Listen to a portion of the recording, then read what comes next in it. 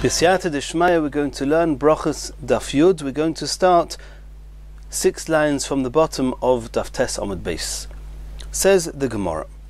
And just at the end of the previous shir, we learnt that the start of a meal gets set, what's called starting a meal, and the halachic ramification of that is that if you did it even after the time where you should have first davened mincha, nonetheless, ein mafsikin, you do not need to stop eating your meal.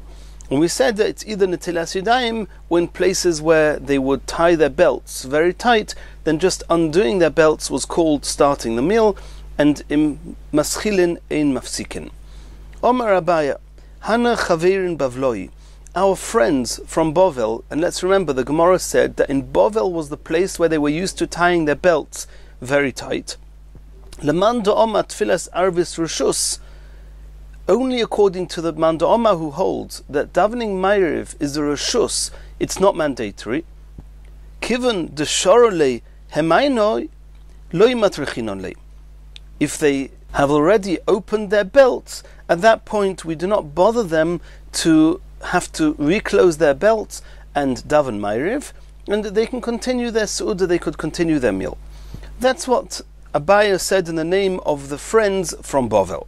Says the Gemara, Uleman da'omar choiva, and according to the man da'omar who holds that davening ma'ariv is a choiv, matrachinon lei, we do bother him to close his belt again. V'al tfilas mincha, regarding tfilas mincha, de lekule alma choivohi, everybody agrees it's a choiv to daven mincha, and nonetheless, what none we learnt in our Mishnah at the beginning of this Amud, im hischilu ein mafsikin. Once they started the meal, which means opening the belt, as we saw, then ein matrichin, they do not need to close their belt again and daven mincha, they can continue their su'udah. So, of course, even ma'ariv, even according to the opinion who holds it's a chayva, we would not bother him to close his belt. So what did the chaverim mean when they said that only according to the opinion that says that ma'ariv is rishus, they would not bother them to reclose their belts? V'omer v'chanina mishiyatir chaguroi. Rav Chanina said explicitly that regarding mincha, as soon as they opened up their belts, we would not bother them to have to close it again. So Gemara is going to give 2 answers. Hasam lo yishchicha shikrus. Regarding mincha, where it was not common for people to become intoxicated during the daytime meal, therefore, once they started their meal, we can assume that they'll finish their meal and they will catch the time of mincha. Hocha, but regarding ma'ariv, which is the evening meal, shchicha shichrus, people would often become intoxicated, and then they could just fall asleep and miss davening ma'ariv altogether, and that's why the chaverim in Bovel said that regarding ma'ariv, if you assume that ma'ariv is choiva, you have to close your belt again and daven. You're not allowed to start the meal until you've davened ma'ariv, because you may become intoxicated and miss ma'ariv altogether. But if you hold that tfilas arvis rishus, then even for ma'ariv, and even though there's a risk that he'll get intoxicated, the chachomim did not require him to close his belt before eating and davening ma'ariv. Inami, a second explanation, says the Gemara, b'mincha kiven dekvir le'zimna mirtas v'le'osi le'mifsha. Since mincha can only be davened in a relatively short amount of time, which is 5.5 halachic hours, from half an hour after chatzos until tzeis hakechavim, so a person will be anxious and he'll make sure not to be negligent and he'll daven mincha. Arvis, however, regarding ma'ariv, kiven de kule laylos man arvis, he's got the whole 12 hours of the night to daven ma'ariv. Lo meritus, he won't be anxious, he won't be worried, he won't be on his mind, v'osi lemifsha, and he may become negligent and get carried away with his meal and forget to daven ma'ariv altogether. And therefore, regarding mincha, they did not require him to close his belt again and daven before eating, but ma'ariv, according to the opinion who holds that tfilas arvis choiva, they insisted that he davens ma'ariv before eating his meal. Continues the Gemara. Maskif lo Rav Sheshes. Rav Sheshes asked the following question, and there's a discussion. Is he asking his question on Rav Chanina, on Daf Tes Amud Beis, that said that the beginning of a meal is mishayatir chagura when he opens his belt, or is it on Abaya, who is quoting the chaverim, who speaks about opening the belt as being a starting point of a meal? And the Mefarshim say Rav Sheshes could not be asking on Abaya, he lived before Abaya, and others say that when the Gemara says at the beginning of Daf Tes Amud Beis, the beginning of the shir we had today, the Abaya, it's not Abaya, it's Zeiri, and Rav Sheshes lived after Zeiri, so he's asking on Zeiri, which in our Gemara is Abaya. Either way, Rav Sheshes asked the following question: what's this whole discussion about opening a belt, not opening a belt? Is it such a tircha, such a bother to close your belt? Opening your belt, closing your belt, what's the big bother? Why is that the point at which we say he does or does not have to go and daven mincha or ma'ariv, and he can't have his meal? Just close your belt and daven, or daven without. The second question is va'oid leika hachi v'litzli, daven with your belt open. Why is the belt become such an issue? Says the Gemara, Mishum shenemar hikoin likras elikecha Yisrael. There's a special halacha with tefillah that you have to prepare yourself when standing in front of Hashem in tefillah, and this preparation requires us to have a belt round our waists. And this answers the second question: why the Chachamim were not okay with somebody davening with their belt open. When Tosfos brings that one also has to take care that there should not be a problem of liboy roya esa erva. In the olden days where they would wear cloaks and they would not wear trousers like we wear, or pants like we wear, then if they would not have a belt, there would be a problem with the heart seeing the private parts, and one may not daven like that. Either way, one has to take care that also there's no problem of liboy roya esa erva. Also, there's an added halacha of hikoin likras elikecha Yisrael, which the Gemara brings, that one should daven being prepared, and being girded, wearing a belt, is something which is a preparation for davening with kavod in front of Hashem. And this is the source. It's brought in Shulchan Aruch and Orach Chaim Siman Tzadik Aleph, for those who wear a gartel, for those who wear belt when they daven Shemon Esra. This is the source. Continues the Gemara. Rava bar Rav Huna Rami Puzmuki Umatzli. Rava, the son of Rav Huna, he would put on an expensive pair of shoes and he would daven that way. Omar hikoin likras elikecha Yisrael, that when you daven, you have to daven with respect, and one of the ways of respecting is not to daven barefoot. And others say that barefoot is less of an issue, and here he was putting on expensive shoes because of the kavod of the tefillah. Rava shodi glimei, Rava would remove his expensive robe, upochar yodei, and he would clasp his hands one in the other, umatzli, and that's how he would daven. Omar, he would say, ka'avda kamimori, I'm davening in front of Hashem like a servant is standing in front of his master, and therefore it has to be done without all this glamour. Omar Rav Ashi says, Chazino li Rav Kahana, I saw Rav Kahana, ki ikat tzara ba'alma, when there was pain and anguish and stress in the world, shodi glime, he would remove his robe, upochar yodei, and clasp his hands, umatzli, and he would daven that way. Omar, and he would say, ka'avda kamimori, like a servant in front of his master. Ki ikat shalma, but when there was peace in the world, lovish, he would be well dressed, umiskase, umisatef, and he would cover himself and be cloaked with his robe, umatzli, and that's how he would daven.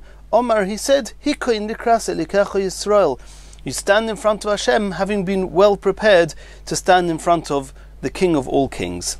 Continues the Gemara. Rava chazye le Rav Hamnuna, Rava saw Rav Hamnuna de Komarich Betzloisei, who spent a long time davening. Omar, so Rava said, Manichin chaya olam, why is Rav Hamnuna leaving Torah, which is chaya olam, which is the pursuit of the eternal world of olam haba, va'iskim b'chayei shah, and he's pursuing just worldly matters. And Rashi says that the tefillah deals with refuah, is asking for health, for peace, for shalom, for mazonos, for parnasa, for sustenance. These are things which are worldly. Why is he not engaging in pursuit of the eternal world by learning Torah? V'hu savar, Rav Hamnuna held, zman tefillah lechud, zman Torah lechud. You're right, there's a time to pursue eternal world, there's a time to learn Torah, but there's also a time to daven, and since there's a time to daven, I'm engaging in tefillah as long as it takes. Continues the Gemara. Rabbi Yirmiyah have a Yosef kamed Reb Zera. Rabbi Yirmiyah was sitting in front of Reb Zera, have a oski b'shmaita, and they were learning Torah. Noga litzluye. It became late, and it was coming to the end of the Zman of Tefillah. V'haba commissary Rav Yirmiyah, and Rav Yirmiyah hurried in order to daven. Kori ale Reb Zera said about Rabbi Yirmiyah, Meisir oznoi mishmoya Torah, gam tfilasoi to'eva. Somebody who turns his ear away from Torah, even if the reason he's stopping to learn is in order to go and daven, it's a to'eva, then his tefillas will not be received in Shemaim. Hashem does not want that. And there's a big question, what does it mean? We know that you have to daven and you're allowed to learn, even if you wait till the last minute, but at the last minute you have to daven. And Tosfos says that there's two explanations for this. Either that he was considered like Reb Shimon Bar Yochai, which we're going to see on Daf Yud Aleph Amud Aleph, that he did not have to stop to learn, or it's talking about where there was still enough time that he could have continued learning a few more minutes and only then gone to daven. Continues the Gemara. Me'ei mosai haschol as din. What's considered the beginning of a din? When we said in the Mishnah that one should not start a din Torah, a court case, with the litigants in Beis Din, because it can get drawn out, one should first daven mincha. But the Mishnah says, Im ischilu ein mafsikin, if you started the din, then you do not need to stop. So the Gemara is asking, what's called starting the din? Rabbi Yirmiyah v'Rabbi Yoina.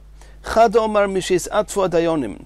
One says it's from the time where the dayonim, they cover themselves with their robes. V'chad omar misha yiftachu baalei dinim. From the time where the litigants start talking and saying their claims, their arguments. It was typical, and that's how it should be, that the dayanim would cover themselves over with the robe in order to keep full focus and concentration on what's going on and not get sidetracked with anything else going on in the courtrooms, and that way they'll be able to give a psak din, a ruling, which is completely truthful. So the question is, why are the two of them arguing as to the beginning of the din? Are they arguing at all? Says the Gemara, v'lo pligi. They're not really arguing. Ha de oski v'osu bedina. If they were already engaged in a previous din Torah beforehand, and now it's come to samuch lemincha, what's called that the next din has started, it's when the litigants start saying their claims. It can't be when they cloak themselves with their robes, because they've already done that from the previous din Torah. But in a case where there was no previous din Torah, and now they're sitting down for their first din Torah in this session, then starting the din Torah is marked by the fact that the dayanim are covering their heads with their robes. Continues the Gemara. Rav Ami v'Rav Asi have a Yosva v'Gorsa beina Amuda. Rav Ami and Rav Asi, who were known as the dayanim of Eretz Yisrael, they were engaged in Torah learning between the pillars of the Beis HaMedrash, or of the public place there. V'chol shaita v'shaita, every hour, have a tofchia ibra dedasha, they would bang on the bolt of the door. V'omri, and they would proclaim, Yi'ika de islei dina. If there's anyone here who has an argument, a case with their friends, Leil v'leisi should come up and come in order to have the din Torah. Rav Chizda v'Rabbi bar Rav Huna have a yasa b'dina kula yoma. They were engaged in dinei Torah the whole day. They felt bad, they felt weakened. And Rashi's got two explanations. Were they feeling bad because they hadn't had time to learn Torah all day? Or were they feeling weak because they had not had the chance to eat yet? Tanuluhu Rav Chia Barav Midifti. Rav Chia Barav from place of Difti, he commented to them as follows. Vayamoid ha'om al Moshe min aboike ad ha'orev. It says that Moshe Rabbeinu, he was judging the people from the morning till the evening. So he asked, V'chisale al daitcha, could it possibly be that Moshe was judging the people all day long? When did he do his Torah learning? The Pasuk is teaching us that in truth Moshe was not judging them all day. And the few hours that he was judging them is considered as if he was judging a full day. Kol dayan shedon din emes lamitay. Any dayan is engaged in faithful and truthful judgment. afilu sho'achas, even just a short amount of time, ma le'olav hakosov, it's reckoned by the Pasuk, by the Torah, ki'ilu nase shutef lakadosh baruch hu, as if he's a partner with Hashem, b'maaseh bereishis, with the creation of the world. Ksiv hocha, it says regarding Moshe Rabbeinu that was judging the world, that was judging the people, vayamoid Moshe al ha'om min ha'boiker ad ha'orev, that he was judging the people from the morning until the evening. Uchsiv Hasom, and regarding creation of the world, it says Vayhi Erev, Vayhi Voiker, Yom Echad. It was evening, it was morning, Yom Echad. Since both judging the people and creation of the world is categorized by Erev Voiker, morning till evening, evening till morning, so it's coming to teach us that the reward of somebody, of a dayan, who is judging faithfully and truthfully, even just a short amount of time, is as if he's a partner in creation of the world. But in truth, a dayan, does not have to be engaged in being a judge all day. It's enough just a few hours of the day.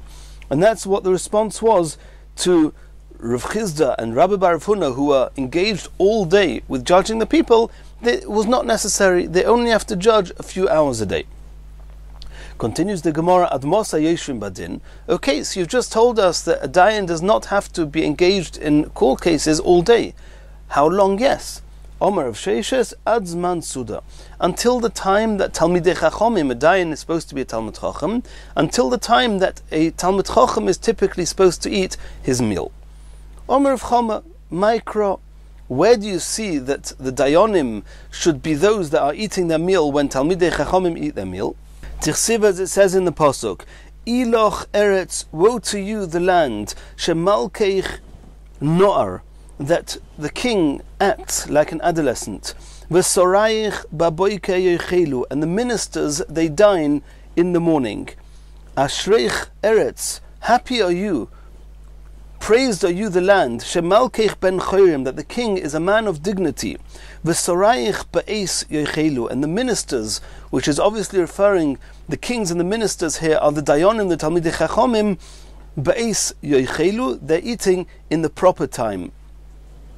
Bigvura v'loy b'shasi, that they are engaged in strength, which is Torah, and not in drunkenness with drinking. Another Gemara is going to say, Bigvura shel Torah v'loy b'shasi shel yain. These kings, these rulers, these ministers, they are engaged in gvura, in the strength, and strength is Torah, and not in shia of yain, drinking wine. And now we're going to see in the Brisa that what is the time that these Talmidei Chachomim, these kings, these ministers, when are they supposed to be, or when's the time that they are supposed to eat? Tanu Rabbanon, Shari Shoina Machol Ludim. The first hour of the day is the time where the tribe of cannibalists, that's when they used to eat. Shnia Machol Listim. The second hour of the day is the time that thieves used to eat. Shlishis Machol Yerushim. The third hour of the day is the time that those that inherited wealth and they did not have to work in order to have money with which to buy food to eat, and therefore they would eat in the third hour. Revius Machol Poyalim. The fourth hour is the meal of those who have labored, the laborers. They're working, they have some money, they can buy food to eat. Chamishis Machol Kol Odom. And the fifth hour is where all other people, that's when they typically eat. And the Gemara interrupts the Brisa in the middle. Eini, is this so? V'omer of Papa, did our Papa not say Revius Zman Suda L'chol Odom? You just said now that Chamishis is the Zman Suda L'chol Odom. Did we not learn, did Rav Papa not say that the fourth hour is when all people eat? So the Gemara says, Elo, you're right. The Brisa should read as follows. Revius Mechel Kol Odom. The fourth hour is when all people eat. Chamishis Mechel Poyalim, and the fifth hour is when the laborers eat. And then the Brisa continues, Shishis Meichel Talmidei Chachomim. The sixth hour is the time that Talmidei Chachomim, that's when they eat. And there's a discussion in the Mefarshim, is this the beginning of the sixth hour or the end of the sixth hour? Either way, the Dayanim who are judging, they are supposed to be sitting in judgment until the sixth hour, which is the time for Talmidei Chachomim to eat. Mikan ve'elech. If somebody eats after this time, Kazayrik Evan Lechemes, it's like throwing a stone into a bag. If you have a bag that's got wine in it, and you want to fill up the bag with wine, then what you should do is you should pour more wine into the bag. But if you put a stone in the bag, the level of the wine will raise, but you haven't added any more wine in it. It just looks like there's more wine, but you haven't really filled it up with more wine. And filling up one's stomach with food after this time, after the 6th hour, is not really helpful. And Rashi's got a discussion, is it harmful or is it just not helpful? Omar Abaya, Loi Omron, this is only true that eating after the 6th hour is kazorik even lechemes elo deloi toim midi b'tzafra. It's only if you did not taste anything from the morning, aval toim midi b'tzafra, but if you ate something early on in the morning, less lanbar, then there's no issue with having your meal after the 6th hour. Continues the Gemara. Omar Rav Ada bar Hava, Mispalil Odom Tfilosi Bebeis HaMerchatz, a person is allowed to daven in the bathhouse. And since he did not say which chamber in the bathhouse, we assume that it's all the chambers, anything called a bathhouse, you're allowed to daven there. And we're about to see that a bathhouse has 3 different chambers. There's the innermost chamber, where the people are everybody there is not dressed. You've got the middle chamber where some people are dressed and some are not dressed. And the outermost chamber, the outermost room, where everybody was already dressed, they would cover themselves up in the middle room, and then in a covered state they would go into the outer room and get dressed. So we're going to see now in the Gemara, Meisvei, there's a brisa, and this brisa may be a challenge to what Rav Ada bar Ava said. What does it say in the brisa? Hanechnas lebeis hamerchatz, if somebody goes into a bathhouse, Mokim shebnei adam oimdim levushim, in the outermost room where everybody there is covered, Yesh sham mikra, one is allowed to say the Shema there, or Tefillah, and one's allowed to daven Shemona Esrei there. Ve'ein tzarich loimar sheilas shalom, and it goes without saying that one may greet one's friends there and say Shalom, which is one of Hashem's names. Umaniach tefillin, one may don one's tefillin in the outermost chamber. And it goes without saying that if he was already wearing tefillin, when coming in he does not have to remove his tefillin if he's only in this outer chamber. The middle chamber, where some people are dressed and some people are not, Yesham Sheilas Shalom, one is allowed to greet one's friend there using Shalom, which is one of Hashem's names. Ve'ein sham mikra tefillah, but one should not say the Shema there, nor should one daven Shemona Esrei there. Ve'ein choylitz tefillin, if he was wearing his tefillin, he does not have to remove them. Ve'ein maniach lekatchila, but he should not put on his tefillin in this inner chamber, because there are people there that are standing undressed. In the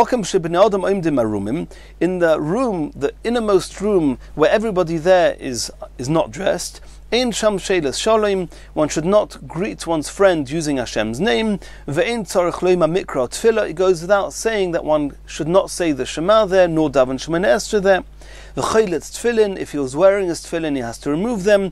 Ve'ein tzarich loima she'eino manichon, and it goes without saying that he's not allowed to put on his tefillin in that room. And this is a contradiction to what Rav Ada bar Ava said, who said that one may daven in a beis hamerchatz, which would seem that in all the rooms of the bathhouse he's allowed to daven. Answers the Gemara, Kika Omer Rav Ada bar Ava, when did Rav Ada bar Ava say that you can daven in the bathroom, in the bathhouse, b'merchatz she'ein by odom, talking about the bathhouse where there's nobody there? Asks the Gemara, V'ha'omer Rav Yosi bar Chanina, merchatz she'omru, Afal pishain by Odom. All the halachas of the merchatz, of the bathhouse that we've learned, is even if there's nobody undressed in the bathhouse. Beis hakisei she'amru, and all the halachas that one discusses about the beis hakisei, where one relieves oneself, afal pishain by tzoya, even if there's no excrement there, one is not, those same halachas apply, even if it's clean, because just being in a place that's called a bathhouse or called a lavatory, where one relieves oneself, is enough reason that one should not daven there. Elo ki ka'omer Rav Ada b'chadati. Rav Ada bar Ava was talking about where it was a new bathhouse which had never been used as a bathhouse. It was just designated to be a bathhouse, and that's why he was allowed to daven there. V'ha mi boya boile Ravina. Did Ravina not have a doubt? Did he not question his minoi lebeis hakisei mao? If one designated a room to be a lavatory, what's the halacha? Does it have the halachas of a beis hakisei or not? Why did he not bring proof from Rabbi Ba'ava that one is allowed to daven there in the same way as the bathhouse? Rabbi Ba'ava allowed him to daven there. Yesh zimun or in zimun. Why did he ask the question whether designating a room to be a beis hakisei, whether the designation brings into effect all the halachas of the lavatory or not? V'loi ifshitle, and it was not resolved by Ravina what the halacha is. Why did he not bring proof from Rabbi Ba'ava? That's how the Sfas Emes explains this Gemara. Lav hu adin lemerchatz. Can we not take it for granted that in exactly the same way as there was a question on the lavatory whether designation is enough to affect the halachas, that it's the same with the bathroom? And if in the bathhouse Rabbi Ba'ava allowed them to daven, why should it not be taken for granted? The same would be in the lavatory. Says the Gemara, Loi.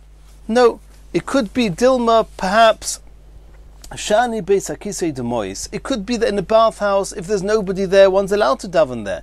But a lavatory, which is much more repulsive than a bathhouse, there Rav Ina had a question whether it could be that it's worse than a bathhouse, and designating a room for a lavatory already affects and puts all the halachas into place. And that was the question of Rav Ina, and it's a question that remained unresolved. Continues the Gemara. We saw on Amud Aleph in the Gemara that one is not allowed to greet one's friend and using Hashem's name, which is Sholem, in a bathhouse where there are people standing and who are inappropriately dressed. Says the Gemara, Ein sham sheilas Sholem. One's not allowed to greet one's friend in the bathhouse. This is proof to what was said in the name of Ula. It's prohibited, it's forbidden to greet one's friend with the term Sholem in the bathhouse. Because when Gideon was addressing Hashem, Gideon said, Vayikra loi Hashem Sholem. That Gideon was referring to Hashem, so to speak, with a double name, Hashem Sholem, and since Sholem is Hashem's name, one's not allowed to say it in the bathhouse. Are you suggesting that the word emunah, which is faithful or trust, referring to Hashem, one's not allowed to say that in the lavatory? Dechsiv, it says in the pasuk, Hokel Hanemon, Hashem is the faithful one. And since it's Hashem is called the faithful one, one should not be able to say the word emunah, referring to Hashem, in the Beis HaKisei. V'chitei malchanami, are you going to say that that's the truth? Yeah, and you're nochanami. V'omar Rav bar Machasya, Omar of Choma bar Guri, Omar Rav. It was said in the name of Rav, Shori lemeimar hemnasa b'Beis HaKisei. It's said in the name of Rav explicitly, one is allowed to say emunah in the bathroom, in the Beis HaKisei. And why is that different to Sholem? Says the Gemara, Hossam, Shem Gufei Loi Ikri. Hochi. Hashem is not called Ne'emon. He's not called Mehemnasa. The Metarguminon Eloko Mehemna. When on the Targum of Hokel HaNe'emon says it's Hashem who is faithful. Faithfulness is one of the attributes that Hashem reveals himself with, but it's not actually one of his names. Hocha, but in the case of Sholem, Shem Gufei Ikri Sholem, Hashem is actually called Sholem. Dirsiv, as it says, Vayikro Loi Hashem Sholem.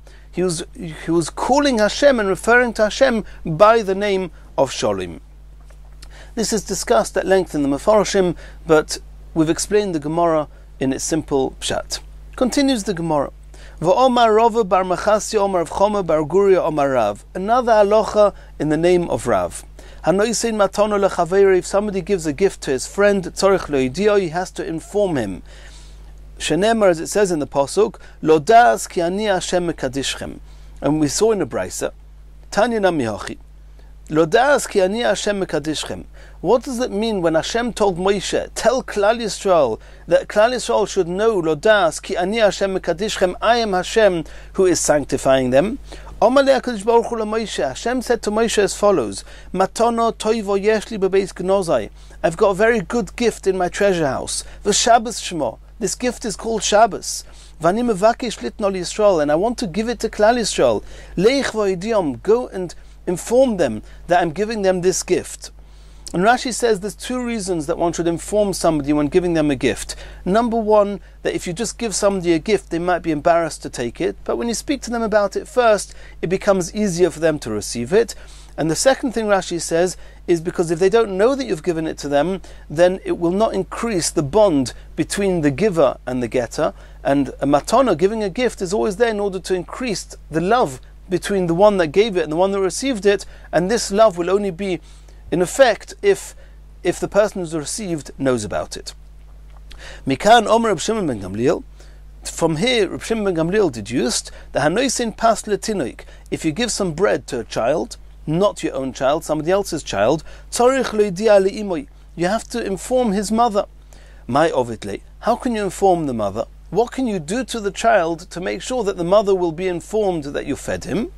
Omer Abaya shoif le mishcha. Abaya says you should rub some oil, umolile kuchla, and apply some face paint in between the eyes on the face of this child. And then the child will go home. His mother will say, "What happened? Where have you got this oil on your face?" He'll say, "Mr. So-and-so or Mrs. So-and-so did that to me, and he or her also gave me to eat." And that way the mother will know that you fed her child. Today, that people are concerned about sorcery, and you can't really apply paints and things to children's faces. What should you do? Amar of Papa says, whatever you gave him to eat, you should rub some of that onto his face, or spray some crumbs on his hair, or whatever it will be. Make sure there's some leftovers on the child. The mother will ask the child, "What's going on? What have you been eating?" He'll say that somebody fed him. Asks the Gemara, Eini, is it true that you're not allowed to give somebody a gift without informing him? It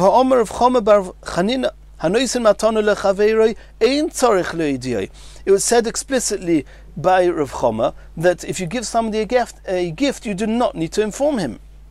Where do we know this from? Shenemar, it says in the pasuk, that Moshe did not know that his skin of his face had become radiant, consequent to having spoken to Hashem.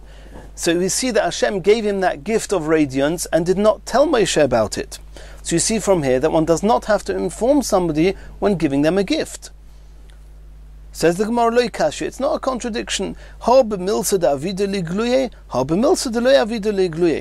Something that's going to become revealed anyway, you do not need to inform the person that received it. And since Moshe Rabbeinu would clearly become informed at some point that his face was radiant, therefore Hashem did not have to tell him. But when it comes to giving the child some food, where if you do not inform the mother will not know, then you have to inform the mother.